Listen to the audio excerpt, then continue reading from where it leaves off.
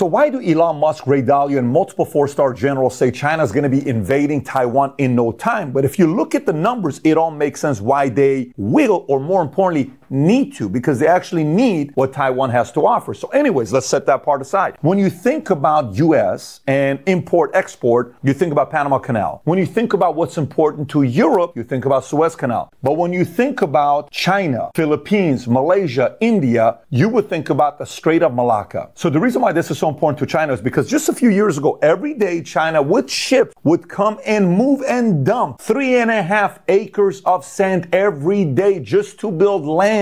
So they can say it's their island, which turned into the 9-dash line to protect them, to say that is our territory, because that entire area is filled with many U.S. allies. So God forbid, if they all unified against China, China would be in a lot of trouble. Why? Here's some data for you.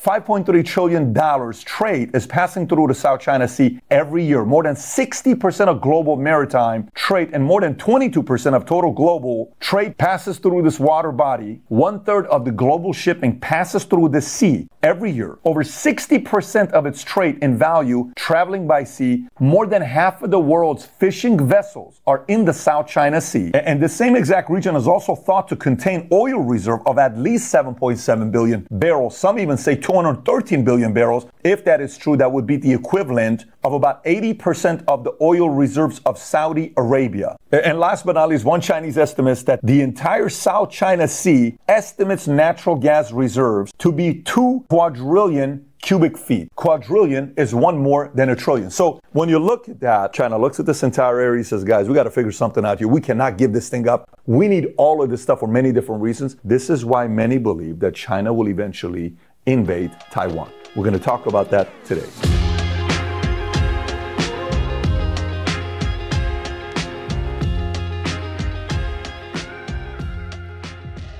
Okay, so if you get value out of this video, give it a thumbs up and subscribe to the channel. So let's get right into it. So look, this entire area, the South China Sea, who claims this territory? China is trying to say this is our territory and why they started building all these islands, which we'll take a look at it. But let's first learn about what this 9-dash line really means. So this refers to a demarcation line used by the People's Republic of China and Taiwan to claim large portions of the South China Sea. The line encompasses about 90% of the South China Sea and includes areas claimed by several other countries. So what are the origins of this? This concept for the first line appeared on a Chinese map in 1947. Initially, it had 11 dashes, but by 1949, when the communists took over mainland China and established the People's Republic of China, the claim was inherited by the PRC while the Republic of China retreated to Taiwan. And in 1950s, the 2 dashes in the Gulf of Tonkin were removed, thus leading to the 9-dash line. The significance of this is that the South China Sea is rich in resources such as oil, natural gas, fisheries. Additionally, it's one of the world's major shipping routes, making its control significant both economically and strategically. You ever wonder why Jamie Dimon, CEO of Chase, has a $900 million art collection, or Steve Cohen,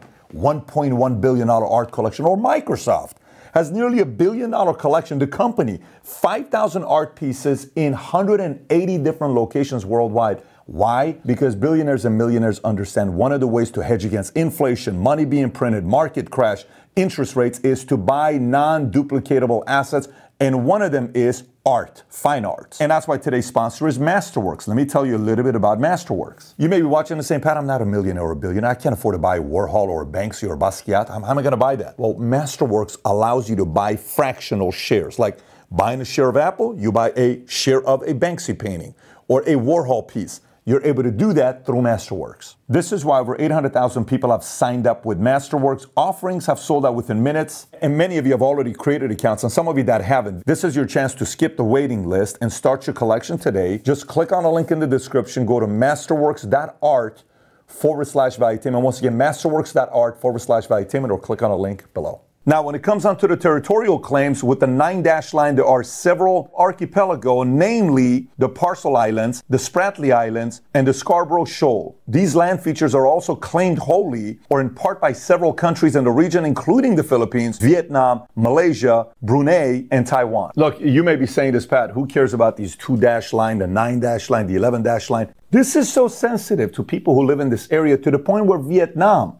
banned the movie Barbie from being played in Vietnam because of the way you drew the 9-dash line. They were offended by it. It's a very sensitive topic in that area. So now, international disputes. China's extensive claims based on the 9-dash line have resulted in multiple territorial disputes in the South China area. These tensions have occasionally escalated into standoffs and confrontations. And the UNCLOS text, the United Nations Convention on the Law of the Sea, is an international treaty that defines nations' rights and responsibilities in the world's oceans. It establishes guidelines for businesses, the environment, and the management of marine natural resources. However, the 9-dash line claim doesn't adhere to the conventional territorial sea limits set by UNCLOS. China is a signatory of UNCLOS, but interprets it in ways that supports its broad claims in the South China Sea. Let's talk about the 2016 ruling. In 2013, the Philippines initiated a case at the Permanent Court Arbitration, PCA, against China challenging the validity of the 9-dash line. And in 2016, the PCA ruled in favor of the Philippines on several key issues. Notably, it included that China's 9-dash line claim has no legal basis under UNCLOS. However, China rejected the ruling, and it did not lead to significant changes on the ground. China continues to assert its claims in the South China Sea, often backing its stance with naval and Coast Guard patrols, as well as land reclamation and militarization of certain features. This has resulted in tensions not only with neighboring countries, but also with extra-regional powers, most notably the United States, which conducts freedom of navigation operations in that area. So according to the exclusive economic zone, there's a number of how many miles a land can be from a country to say that's ours. So when you look at EEZ, according to international law, an exclusive economic zone, or EEZ, is an area of the ocean generally extending 200 nautical miles, roughly 230 miles, beyond a nation's territorial sea, within which a coastal nation has jurisdiction over both living and non-living resources. So if you look at China and Taiwan, you know what the distance is? 81 miles. So this is where China's trying to say, Taiwan is part of us, and Taiwan saying, no, we're our own country. We have nothing to do with you. So it's such a cluster in South China Sea that all these countries are building fake islands, man-made islands, to say, whoa, this is within 200 miles,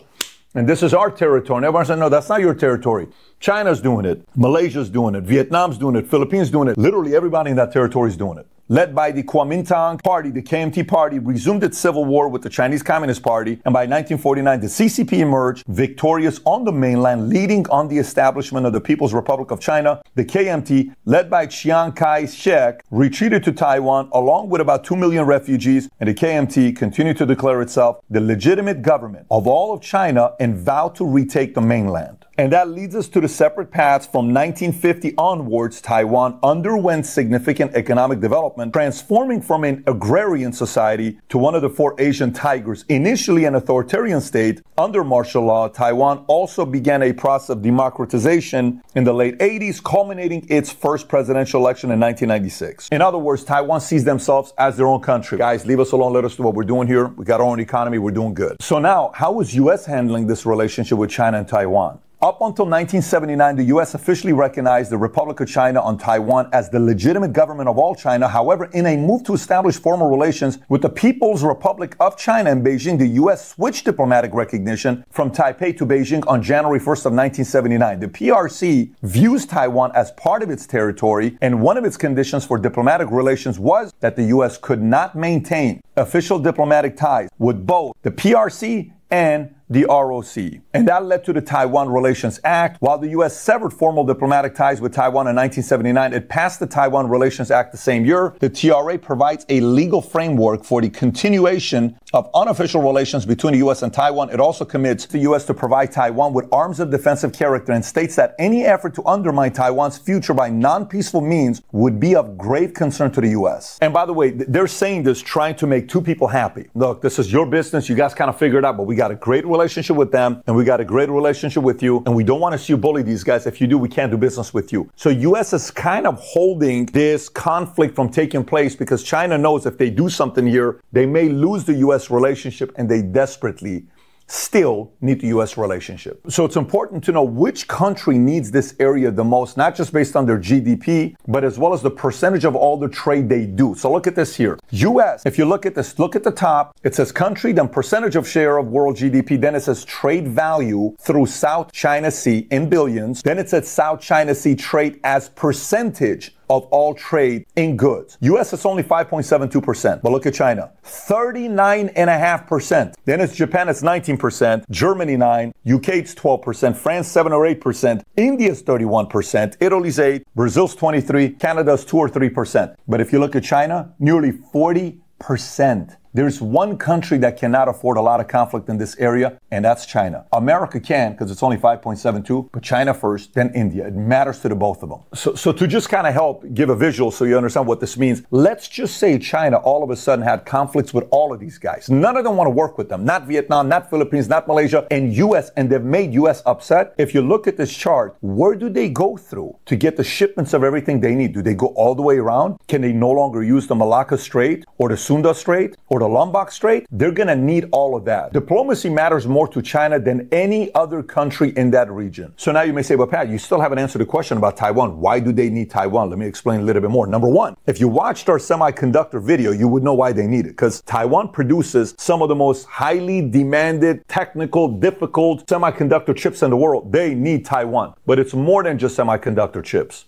They're worried about the trade vulnerability. China is landlocked and heavily dependent on imports over North Desert, the West Himalayas, and South, which is a jungle. 60% of its trade is value traveling by sea. And between 2000 and 2020, China's food self-sufficiency ratio decreased from 93.6% to 65.8%. And last but not least, China imports over 70% of its oil. So again, they need that area. And if you look at this here, with U.S. naval bases and installations, look how focused we are here, whether it's naval air facility, whether it's U.S. naval base, whether it's naval station area, whether it's contract rented naval base, or whether it's enhanced defense cooperation agreement provides U.S. forces with rotational access to these bases. America is there, and that doesn't make China comfortable, but it makes their alliances comfortable. Something China probably doesn't like. Now, some people ask and say, well, Pat, how strong is Taiwan against China? Take a look at this chart here. This is according to Statista. The military imbalance in the Taiwan Strait, if you look at mainland China, is the red and Taiwan is the blue. So personnel, obviously they got a lot more, but Taiwan would offer an additional 89. Tanks, Taiwan would offer another 850 if they're able to invade them. Artillery pieces, you see the numbers there. Aircraft carriers, they have nothing to offer. Destroyers, they have 4 to offer. Frigates, they got 22 to offer. Tank landing ships, they got 31 to offer. Submarines, only 2. Fighters, they got 300. Bomber attack, 0. Transport aircraft, look at that right there, 30